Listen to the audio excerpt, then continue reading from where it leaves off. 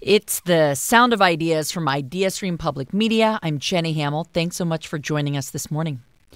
Colleges and universities, including those here in Northeast Ohio, are struggling financially.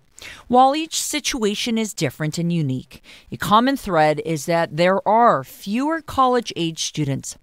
It is part of a trend that it's referred to as an enrollment or demographic cliff, and it's impacting the bottom lines of higher education institutions.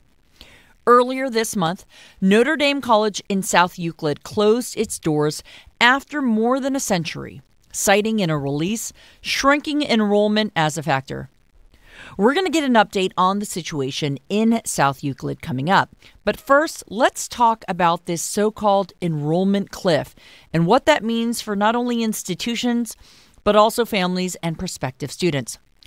Joining me by phone is Eric Kelderman, senior writer with the Chronicle for Higher Education. Eric, welcome. Thanks. It's great to be with you. Great to have you. And if you'd like to join the conversation or have a question for Eric, call 866-578-0903. You can email us at soi@ideastream.org, or you can tweet us. We're at Sound of Ideas. Eric, let's talk a little bit more about what we mean by a demographic or enrollment cliff. Yeah, sure. So, as many of your listeners probably know, that the nation's demographics have been changing significantly in recent decades. The enrollment cliff refers specifically to an overall decline in the birth rate that happened during the Great Recession, so way back in 2008. And what that means is that in 2026, when a lot of the children who were born, say, in 2008, will be, sort of traditional college age, there'll be a lot fewer of them than there are now. So we're expected to see after 2026 about a 15% decline in the number of high school graduates. And 15%, how big a number is that when you're talking about potential prospective students going into a college or university? That's a great question. It could be in the millions. I'm a little fuzzy on the actual numbers. I think more to the point of my question is the impact. 15% doesn't sound like the end of the world, and yet the impact seems to be substantive when it comes to colleges and universities being able to anticipate, hey, we're going to have this amount of students potentially enrolling each year. Sure. Well, the impact on college and university is going to vary quite a bit by the kind of institution. So, for instance, a small private institution like Notre Dame that traditionally has relied on, say, white middle and upper middle class students is going to be most impacted. Right. We know that the white birth rate in the country has been falling for decades. And so that's really what's impacting Notre Dame right now. The enrollment cliff hasn't even hit yet.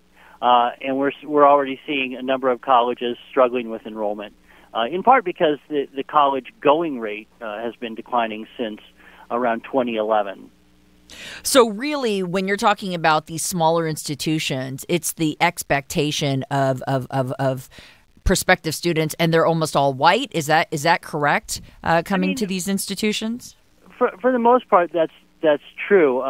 In the changes that we've seen in the demographics of the country have hit New England and the upper Midwest most significantly, in part because the population there is least diverse.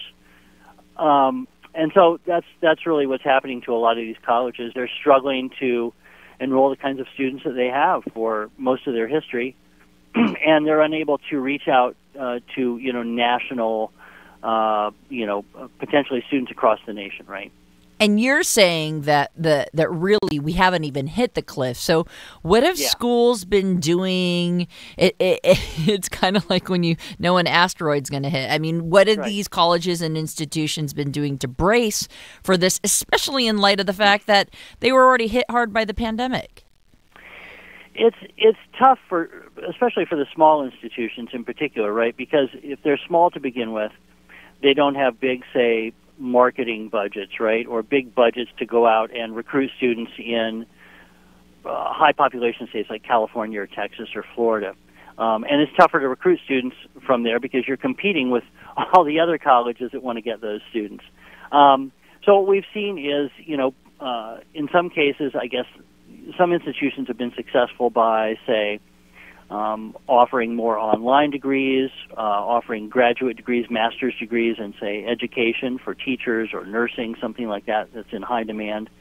But a lot of them, frankly, have just been slowly paring away at their academic offerings and hoping for the best, hoping to hold on as long as they can. And for colleges like Notre Dame, some of them simply aren't going to survive. I mean, when you talk about the landscape of smaller colleges and universities, are we in crisis mode? Are a lot of them closing up? I mean, what does that look like nationwide? That's a harder question to answer. Typically, every year we see, say, somewhere between a dozen and, 20 small colleges close, right? It is getting tougher, and there's some other factors that are at play here right now. For those of your listeners who have students who are going to college in the fall for the first time, they may have struggled with filling out the free application for federal student aid. There's been a real delay in that, and that is impacting colleges as well. They haven't been able to put out their financial aid package offers in a timely fashion, and that makes a lot of uncertainty for the fall enrollment. So some of these colleges are going to be deeply impacted by that, in addition to everything else that's going on. Yeah, what happened there with that free application for federal student aid? Even listening to NPR on our airwaves, I've been hearing about how that really kind of botched the application process for a lot of students. So what happened? Right. Well, we've only got a half an hour, as I understand it, so I'll be brief. Make it short. I'm just kidding. So in a couple of years ago, Congress passed a law to shorten the FAFSA, as it's called, which is great in a lot of ways. It's supposed to reduce the burden on students in terms of being able to fill it out. But the Education Department really wasn't able to meet the deadline in terms of the technical demands. So a lot of these, these government programs are legacy systems built on ancient programming code, and that makes it very difficult. So, instead of rolling out the FAFSA in October, it really wasn't ready until sort of early spring. So everything's behind the curve about 3 months. I see.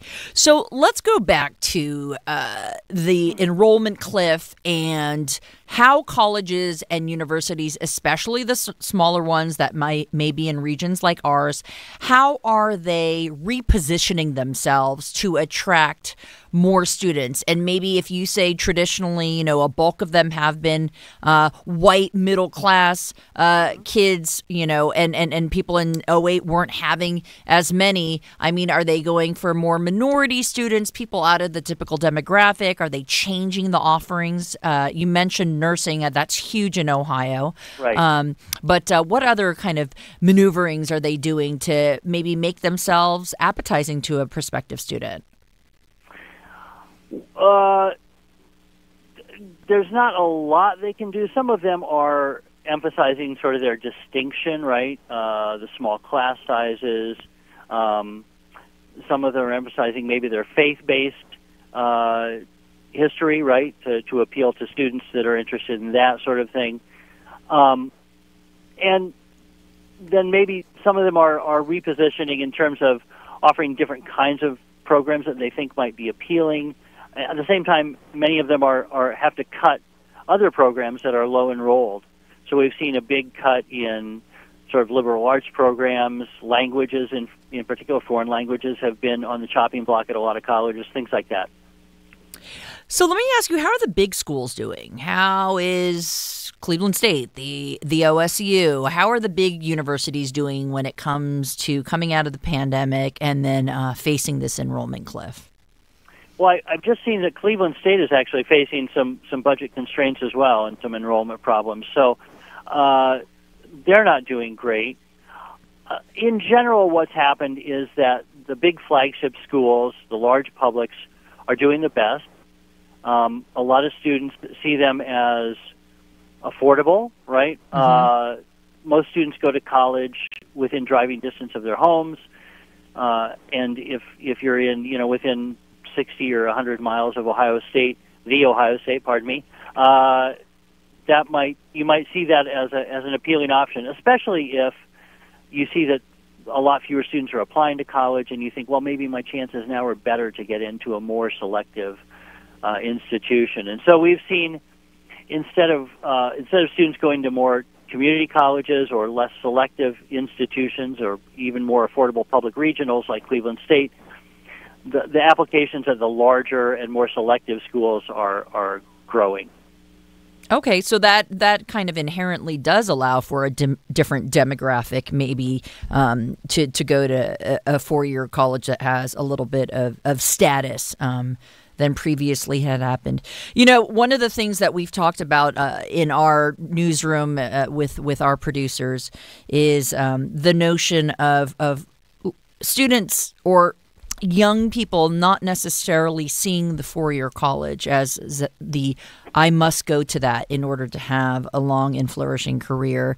Do you think there is some sort of cultural shift happening when it comes to the perspective of the four-year school and how that plays a role into someone's success and how they might do in the workplace? Absolutely. I was just in my home state of Iowa a few weeks ago, and the message there that I got from high school counselors and students and people on college campuses was that if students didn't see, a strong return on their, investment, a job or something that was very, very certain after college, that they might not go, that they might choose to go into the workforce right away, until they sort of figure out sort of their long-term life plans. Rising wages after the pandemic has probably made that a little more appealing to a lot of students.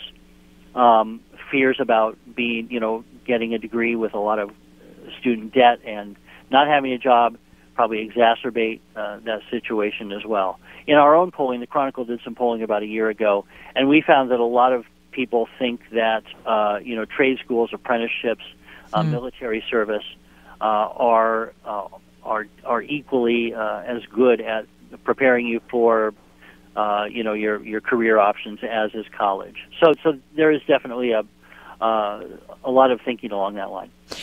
But what does the data show? It's my understanding that data still kind of leads to the idea that if you go to a four-year school, you're likely to get a better job. It is helpful later in life. Is that right? Overall, that is true. If you get a college degree, your odds are that you will earn more money over the course of your lifetime. Your health outcomes are better. The quality of your life in general is better. Now, there's a lot of caveats with that, right? If you get a degree in something that doesn't pan out for you and you have to pay off your student loans for 20 years or something like that, then that obviously impacts your long-term prospects as well. So, Eric, then what are you watching out for as a national higher ed reporter when it comes to how these universities and colleges are going to fare over the next several years? Yeah, I think I'm watching the number of closures, the number of colleges that are, either merging with other institutions. That's become one option for some of these institutions to sort of combine their costs with another institution that might be in the area. Oftentimes this is a larger, more financially secure institution that is merging with a smaller, less financially secure institution, and that's tough, though, for alumni, right? They see their college alma mater going away and all that tradition, and I think that's hard for a lot of alumni to accept. Sure. But for many of them, for many of these institutions, a merger or a partnership will be an option. We know that this happened with Otterbein, for instance, right? It recently formed a partnership with part of what used to be Antioch, right? Antioch University. That's right. So 2 Ohio institutions. And I think that sort of, that won't be a good fit for everyone, but I think a lot of colleges are looking at that as well. And I'm just curious as well, you talked about the demographics. Are we seeing a leveling when it comes to more minority students or even international students going to American universities and colleges? Right. Well, international students were big until about 2016, and then there was a big drop-off after the Trump administration came into office. That is not rebounded entirely, in part because we used to rely a lot on American universities. Big universities used to rely a lot on enrollment of Chinese students. That's changed, and probably for the long term. But other countries out there like India and students from Africa and South America are still an option for some institutions. But you've got to have a kind of a big name, right, to attract students from other countries. Yes, we will see probably a diversification of the college student population in coming years, in part because we're going to be a majority-minority country by 2040 or so. Right. And so if colleges don't enroll more Hispanic and Asian students in particular, because those are the fastest-growing groups in America, then we're going to see more closures. Eric Kelderman with the Chronicle for Higher Education. I appreciate you calling in and having this conversation with me. Happy to do it. Time now for a quick break. When we come back, we're going to talk about South Euclid. We're going to talk with the city leader from that city about what comes next for Notre Dame College. This is The Sound of Ideas. I'm Jenny Hamill. We'll be right back. You're with The Sound of Ideas from IdeaStream Public Media. I'm Jenny Hamill. Thanks so much for staying with us this hour. If you're just joining us, we just discussed the enrollment or demographic cliff that's impacting colleges and universities nationwide and here in Northeast Ohio. Earlier this month, Notre Dame College in South Euclid closed its doors after more than a century in operation. Among the factors that were cited for making the decision were shrinking enrollment, a declining number of college-age students, and accrued debt. The college held its final commencement on May 4th. Joining me now by phone to talk about what comes next for Notre Dame College and its campus is Justin Tisdale. He's a councilperson at large for South Euclid City Council. Justin, welcome to the show. Jenny, thank you for having me today. And if you'd like to join the conversation with a thought or a question, please do. Call 866-578-0903. You can email us at soi@ideastream.org, or you can tweet us. We're at Sound of Ideas. So, is it okay if I call you Justin? Yes, it is. Let me ask you, what kind of a blow was it when the news came out that Notre Dame was going to have to shutter its doors after a century of operation? I think for myself as an alum, it was a huge blow. I think that as an alum, we knew that the school may have been having financial issues. However, we did not know that it would lead to a closure of the school. And as a community, as a community leader and in the community, a lot of people were upset. It's a beautiful campus. A lot of people in the community love to go up there and walk and enjoy the college atmosphere with the students up there. Now, is there still a prospect that the college can stay open in any respect? Yes. So there is a chance. Myself, as well as Peter Corrigan and Lynn Barker, the baseball coach, we have filed an injunction to have the sale of the assets, being the school, delayed until we have an opportunity, or the benefactors have an opportunity, to speak with Bank of America regarding the current loan that is in default. Okay. Now, that doesn't guarantee that the school will be able to stay open. What it will do is give the school an opportunity, the benefactors an opportunity, to attempt to pay down the loan to keep the school open. Let me ask you this, though. It sounds like that's a kind of a temporary fix. But if, as the college is mentioning, it's about shrinking enrollment, it's about not making enough money and being in debt and anticipating a lower enrollment, how do you fix that in the long term to keep the doors open? In the long term, I mean, Notre Dame is not going to be the same Notre Dame that it was before with the amount of students that it is. However, there are examples. For example, there is Sweetbriar University or Sweetbriar College out in Virginia that was going through the similar situation we're going through, and yet they started small. They continue to grow, and that's our hope, is that Notre Dame can, in some shape or form, continue. We know that it's not going to have the same enrollment, but if we can get the right people in there, the right board, the right president, we think and we believe that we can continue to grow the school to what it was. It's not going to be the same. There's going to be some bumps and bruises, but we do believe that we have the financing and we have the people that are fighting for the school that can keep it open. And so where are we currently with this injunction, this lawsuit? Currently, it was filed. As of right now, I believe the board president is saying that she did not receive it. We do have a lawyer. We have retained a lawyer, and so we have filed it. There is a lawyer or a judge that is assigned to the case, and so right now it is just at its early beginnings of the process, the legal process. Now, we did reach out to the Board of Trustees regarding the lawsuit, and the board issued this statement, which I'm going to read. While we cannot discuss the details of the ongoing litigation, we firmly believe that the actions of our board have been driven by an unwavering commitment to the best interests of the students served. We witnessed this commitment at our recent final graduation ceremony, a bittersweet moment for our entire school community. And we know that Notre Dame College's true legacy lies in the thousands of successful alumni who embody our values and mission around the world. As we move forward, we are actively working to ensure that the campus continues to be an asset to the South Euclid community. As we have updates that we can share regarding this process, we will make sure to do so. Now, Justin, the campus sits on 48 beautiful acres in South Euclid. Are you hearing Correct. from neighbors concerned about what happens with just the geography, the campus itself? Let's say the college cannot be saved. My understanding is it's already listed for sale. Correct.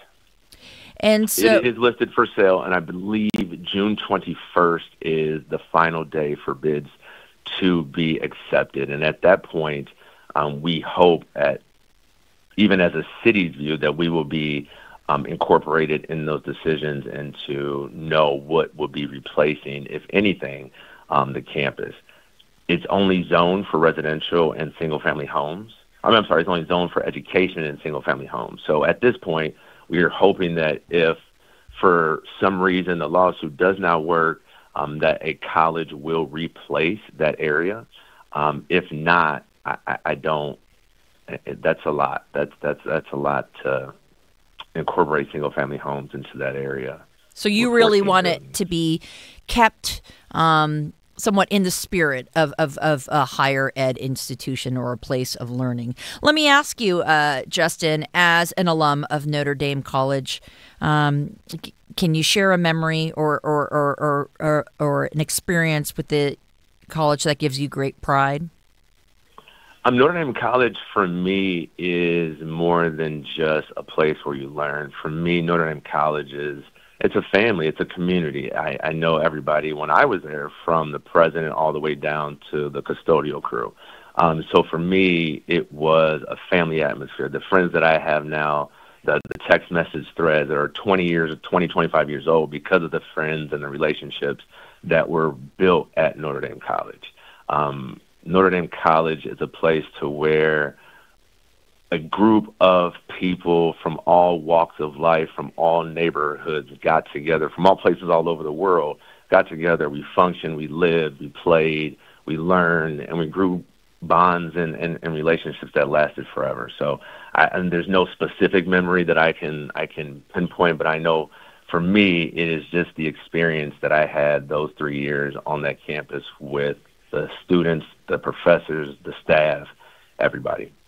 Well, you summed it up perfectly, Justin. We will be watching and are curious to see what ultimately happens with the college and, of course, the campus. My thanks to South Euclid City Council Person at Large, Justin Tisdale. Thank you so much for talking to me. No problem. Thank you for having me, and have a blessed day. You too. IdeaStream Education reporter Connor Morris will continue to follow this story, so you can find his coverage on this at ideastream.org. We will take a quick break, and when we come back, we're going to talk to Vinton Cerf, dubbed one of the fathers of the internet.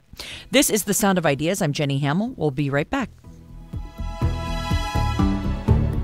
It's The Sound of Ideas from IdeaStream Public Media. I'm Jenny Hamill. Thanks for spending the hour with us. Can you imagine a time before the internet? Many of us cannot, and for those of us who can and remember that, it feels a world away. The internet has completely shaped how we communicate, how we learn and obtain information, and even how we experience the world around us. Vinton Cerf is considered one of the fathers of the internet, thanks to his work from the 60s to the 80s, where he was part of developing the architecture of the internet. His career as a technology innovator led him to Google, where since 2005 he served as chief internet evangelist. Today, Cerf will address Case Western Reserve University graduates as the 2024 Convocation Commencement speaker. Dr. Vinton Cerf joins me in studio today to talk about his work and his speech later today at Case. Welcome to you. Well, thanks so much, Jenny. It's a real pleasure to be on the show. And thanks for making time on such a busy day. If you'd like to join the conversation or have a question, call 866-578-0903, and you can email us at soi@ideastream.org, or you can tweet us. We're at Sound of Ideas. No, I'm sure you've heard this a million times before, but what a hefty and lofty title. One of the fathers of the internet. I'd love to hear about the work. So it was during the 60s, 70s, and early 80s, as you've told me, and you were working in conjunction with the Department of Defense? That's correct. So what was the problem posed to you to come up with a solution for? Well, let me give you a little bit of background. There was a predecessor project that was called ARPANET. That ARPA part was the Advanced Research Projects Agency. Today it's called the Defense Advanced Research Projects Agency. They were funding research in artificial intelligence in the 1960s. I know it's a hot topic today here in the 2020s, but that work has been going on for over 60 years. They had, like a dozen universities that were doing the work. And every one of those research departments, computer science departments, kept saying, you have to buy us a new world-class computer every year to keep going with world-class research. And even the Defense Department said, we can't do that, but we're going to build a network and you're going to share your computing resources and your software. And they said, listen, we're going to fund all of you. We're going to build the network. Please share everything because we don't want you competing with each other. We want you cooperating with each other to advance the work. So ARPA pursued a packet-switched network, which is quite different from the way the telephone system works. That's called circuit switching. ARPANET got built in the 1969-70 or so. I was a graduate student at UCLA participating in that, not leading the effort by any means. But I participated in the development of the software that was used to make the ARPANET and the host computers on it work. Then I left after finishing a PhD and went up to Stanford in late 72 to join the faculty there. And my colleague, Robert Kahn, who had worked on the ARPANET project for a company called Bolt, Beranek, and Newman, went to ARPA. And in the spring of 73, he came out to Stanford and he said, we have a problem. And I said, what do you mean we? And he said, look, we're now coming to the conclusion that computers could be used in military command and control. If you could manage your resources better than the other guy, you might be able to win even if you had a smaller force than the other one did. That's called a force multiplier. So the question was how to do that, because if you're going to be using these things for field operations, you need to have mobile communication. You need ships at sea talking to each other, so you need satellites for long-distance communication. And the ARPANET had been built on dedicated telephone circuits connecting the little packet switches to each other. So that was the problem. How do we get these three different kinds of networks, the packet radio net, packet satellite net, and the ARPANET, to interwork in a transparent and uniform way. That was the internet problem. And within about 6 months, we figured out how to do that. We wrote a paper, which was published literally 50 years ago by IEEE Transactions on Communications on May 6th, 1974.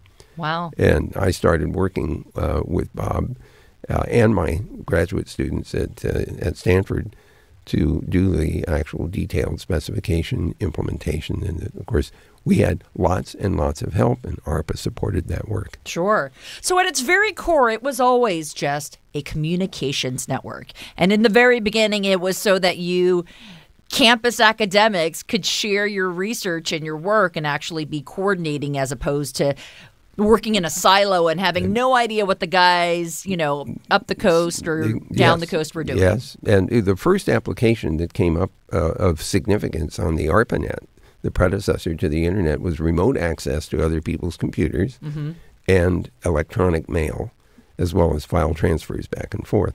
Electronic mail started in 1971, so I've been using that medium for many, many years now. And almost instantly, we discovered that it was a social medium. We created distribution lists. The first one I joined was Sci-Fi Lovers, and we argued over who were the best science fiction writers. Nice. And the next one I joined... Who were some of the top names? Yeah, I put you on the spot. We'll come back to that. Heinlein, for example. How about Asimov, for example. Hal Clement, lots of others. The second one list that I joined was called Yum Yum. It was a restaurant review for the Palo Alto area where Stanford sits. I hear you're a foodie. I read that. I'm a foodie. I am a foodie. I'm a whiny, too. I whine a lot. So the important thing for this part of our conversation is that we could see some of the social effects of having these kinds of computer communications capability. In the case of the Internet, we knew that if it was going to be used for command and control, we would need to support voice, video, and data. Yeah. We knew we needed real-time communication to track radar tracking, for example. You want to know where the missile is, not where it was. Sure. So we actually were experimenting with packetized voice and packetized video in the late 70s and early 80s. What we do today, video conferencing, Zoom, Easy, Google right? Meet, all those things, we were doing that in small quantities 50 years ago. Wow. And so in 1982, as you were telling me, there was actually kind of a literal switching of something that kind of turned the Internet on. That was a flag day. We had these three networks, Packet Radio, Packet Satellite, and the ARPANET. I was running the program at the time for the Defense Department at ARPA.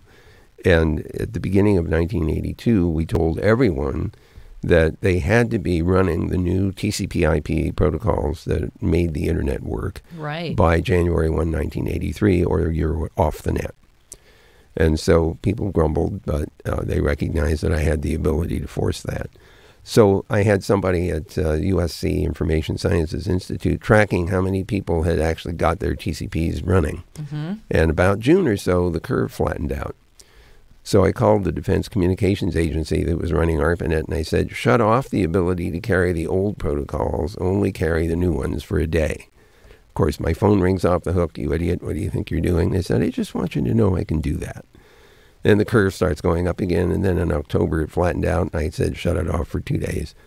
Almost everybody made it on January 1. A few didn't. We gave them some time, and they all got up eventually.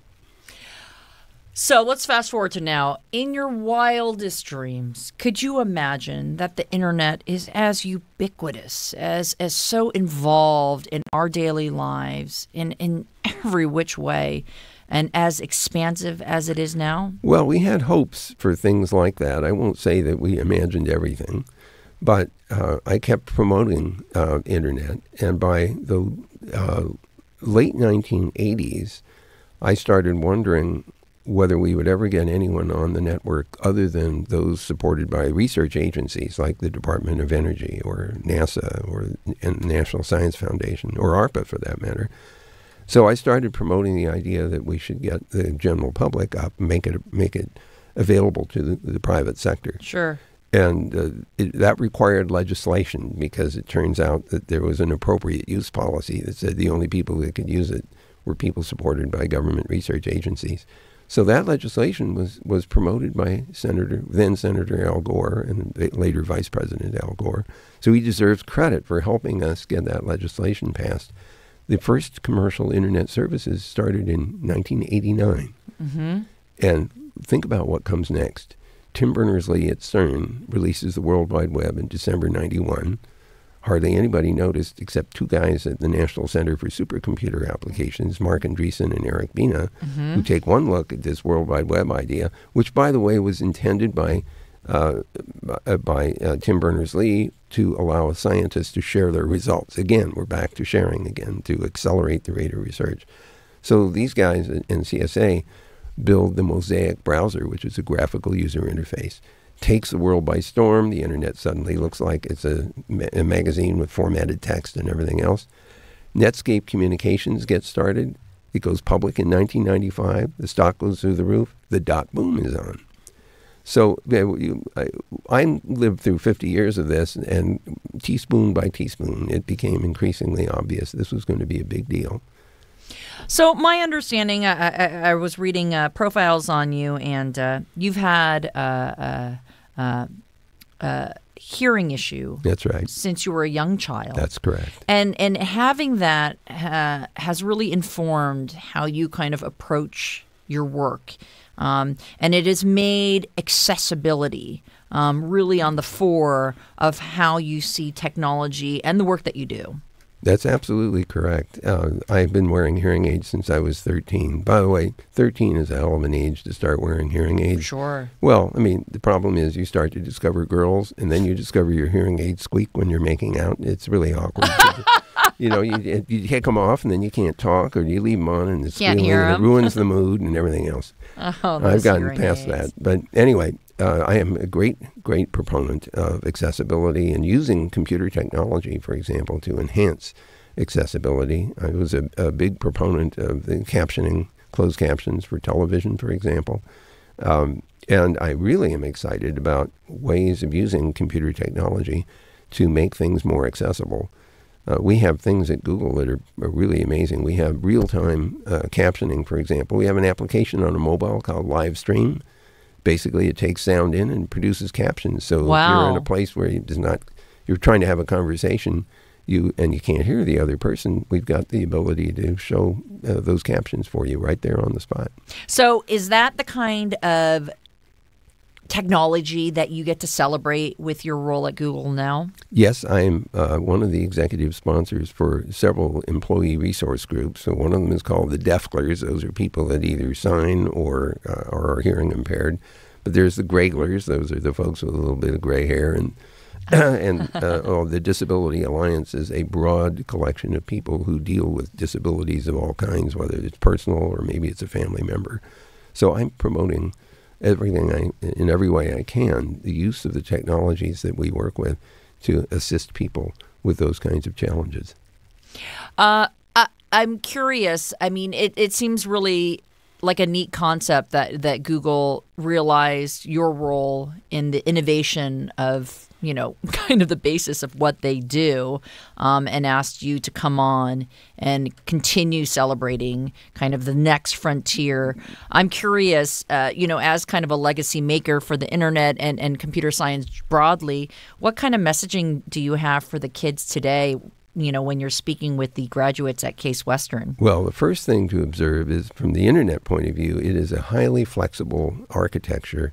It is still evolving. There are still opportunities to invent new protocols, to invent new transmission technology, and to make it a better place. We have a lot of work, speaking of better places, to do to make it a safer place. It has become a place where there are toxic environments that people encounter. We have work to do from the legislative point of view and from the enforcement point of view to hold parties accountable who are doing harmful things on the net. That's very disappointing, but it's human nature, unfortunately. Once the internet became broadly available, we had to know that it would enhance some people's ability to do harmful things. So we have to work on that. I mean, it's polarizing. It's an amplifier, and it can be very polarizing. Yes. And we do see that with political groups and just how it kind of amplifies a perspective one might have and continues that on. I mean, I don't know how you how you fight against that. Well, look, this is not a new problem. All Yeah. broadcast media have the potential. The big difference between television and radio and newspapers is that usually there were only a small number of publishers, of broadcasters. But on the internet, everybody is a broadcaster. Everybody is a publisher, thanks to these platforms, especially the social media ones. Okay, we have a caller on the line. We don't have much time, but I'm going to take her call. Elizabeth in Cleveland Heights, go ahead. Hi, thanks for taking my call. Just a quick question about the use currently of building the internet via blockchain technology and the potential implications of that in terms of data ownership of individuals and job opportunities for people learning to code in Solidity and additional programming languages. Thanks, Elizabeth, for your question. Hi, Elizabeth. It's Vint. First of all, blockchain run the other way. I'm not a big fan. Technically, it's useful technology at certain scales, but I would watch out for Bitcoin and other kinds of cryptocurrencies. I don't think there's a lot of substance there. With regard to software, wow, the world is wide open. That's an endless resource. It's only limited by your ability to imagine and code. And so I've been a huge fan of people learning the disciplines of programming. Even if you're not going to be a programmer, good to learn how to program because it makes you think logically. You have to disarticulate problems, solve the pieces, and put them all back together. That's a skill that works for a whole lot of different disciplines. So I would urge everyone to get a little programming under their belt. So, Vinton, can you tell me about your thoughts about what the big next innovation in computer science is? I mean, everyone's got their eyes on AI. Is it going to transform everything? Well, AI is turning out to be a very powerful but quirky capability. We have a lot of work to do to make it reliable. Computational X for every value of X you can think of is becoming the norm. We're using computers to do things that we couldn't do before. Dry chemistry, for example, astrophysics. The next big thing for internet is the interplanetary extension of the internet. I was just at the White House, in fact, last week. We had a week-long discussion about building an interplanetary backbone network to support manned and robotic space exploration and the commercialization of space. We're well along in that project because we started in 1998 at the Jet Propulsion Laboratory. Now NASA, ESA, JAXA, and CARI, all these space agencies, are involved in developing the technology, which will be deployed as we return to the moon and go on to Mars. Dr. Vinton Cerf, one of the fathers of the internet, who will be speaking today to Case Western Reserve University graduates as the 2024 convocation commencement speaker. Those students are lucky to be hearing from you, and I am very grateful that you came into the studio to speak with me. Thanks so much, Jenny. I enjoyed it.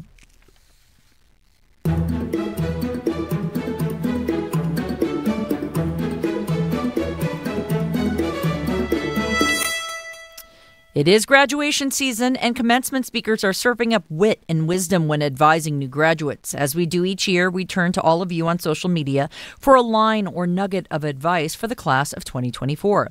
Executive editor Mike McIntyre stitched all that advice together. Here now is our crowdsourced commencement speech for this year's graduates.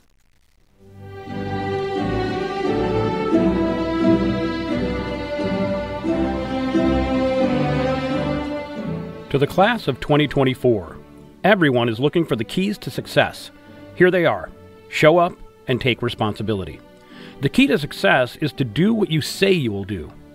Hard work is not a bad thing. Work hard and build your network. These two things will set you up for a successful career. Remain humble, aware, compassionate, and curious. Always remember that compassion trumps indifference in life. Listen to the voice that's telling you to create something. Always buy the concert tickets. The world needs your hope and your passion. Chase your dreams because they won't chase you. Walk in doubt, step with confidence. Stay true to yourself and be authentic. The world has enough people trying to be someone they're not. Confidence comes from competence. Develop a severe allergy to generalizations about generations, your own and others. Notice when things are nice. And when you feel like complaining about how bad the old folks messed everything up, remember they just got here too. Don't burn the boomers. Try to think for yourself before using AI. When faced with two choices, pick the one that scares you the most. No matter what advice you receive, to succeed, to triumph, to prosper, to thrive, remember to be kind. Just be nice. The only person you're guaranteed to spend the rest of your life with is yourself. Treat yourself with love and kindness. Buy yourself flowers. There is no greater joy than loving someone even more than you love yourself. Find your own happiness in yourself. Invest in yourself. Learn to know your limits and worth. Become your own best friend. You're entering a phase of life where all too often it's all about you. Make sure to focus on others, not just yourself. Do something for someone you will never meet. Say yes to as many things as you can, except drugs. Try to accomplish something each day. The first thing is making your bed when you get up. The little accomplishments add up to big accomplishments. Expect nothing. Earn everything. Don't think of mistakes as failures. You can always pivot. Fall apart on schedule. Since you, just like everyone else in the world, will never be perfect, know that every failure is an opportunity to grow. Stay strong and keep the faith. If it's not going to matter in 5 years, don't stress about it. Life's like a Wi-Fi signal. Sometimes you just need to reset to find a better connection. Be a positive person and try to hang out with positive people. Not only do they get things done, they're way more fun. If you're going to marry someone, which I highly recommend, it's great, make sure you find someone with good taste in TV shows, because that's the only thing you'll do together, especially if you have kids.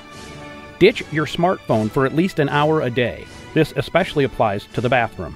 In school, your success is often measured by how well you follow the instructions. At work, there are almost never instructions. It's okay to say, I don't know. If you throw your mortarboard into the air and don't catch it, you have to go to grad school so you can try again. We make a living by what we get, but we make a life by what we give. Give some of your money away. You'll be richer for it. You're never too young to start to build your financial future. Time is the most valuable resource you have. Be mindful of how and with whom you spend it, in work and in life. Remember to call your mom. Dream big, act boldly, and never underestimate your potential. The world belongs to you, and the only limits that exist are the ones you set for yourself. Keep aiming high, do things, go places, and when the time is right, drink beer. Easy on the cheese. Sure, it's tasty and all, but your gut really doesn't need all that. I have 2 words for you. Listen very closely. Greek yogurt. The future is a foreign country. Learn the mindset of an immigrant. Don't rake your leaves. Nature prefers it that way. Even if you get rich and live in Bratenall and every lawn on the street looks like a golf course, don't rake them. If you want to steal deep thoughts from famous people, pick Vonnegut. If you've always wanted to try something, go for it. Nobody cares. You're a grown-up now. Don't be a dum-dum.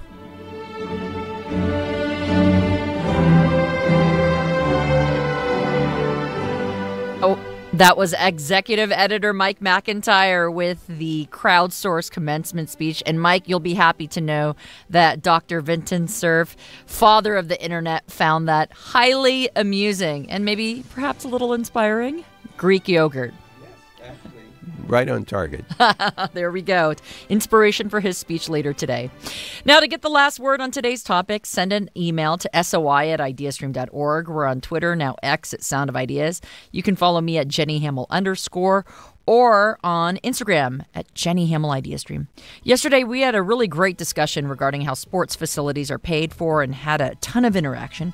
Betsy sent her thoughts. I believe all pro facilities should be owned by the team if needed, funds with IDRBs paid back by the team, but no public money, just like any other business. And Bill sent in this feedback in regards to a potential Dome Stadium in Brook Park. I live near Ford Field, the Dome Stadium in downtown Detroit. It's used constantly for things like concerts, motocross events, large educational commencements, and numerous other community organizations and events. The stadium is at least used 50 or more times a year. We'd like to thank you all for the feedback. Tomorrow on The Sound of Ideas, we're going to talk about school funding in Ohio and the fatigue some voters feel surrounding property tax levy requests. If you missed any portion of the program today, find us online. You can listen to the Sound of Ideas podcast wherever you get your podcasts. You can also hear a rebroadcast tonight at 9 on 89.7 WKSU. I'm Jenny Hamill. Thanks so much for listening, and I'll speak with you again tomorrow.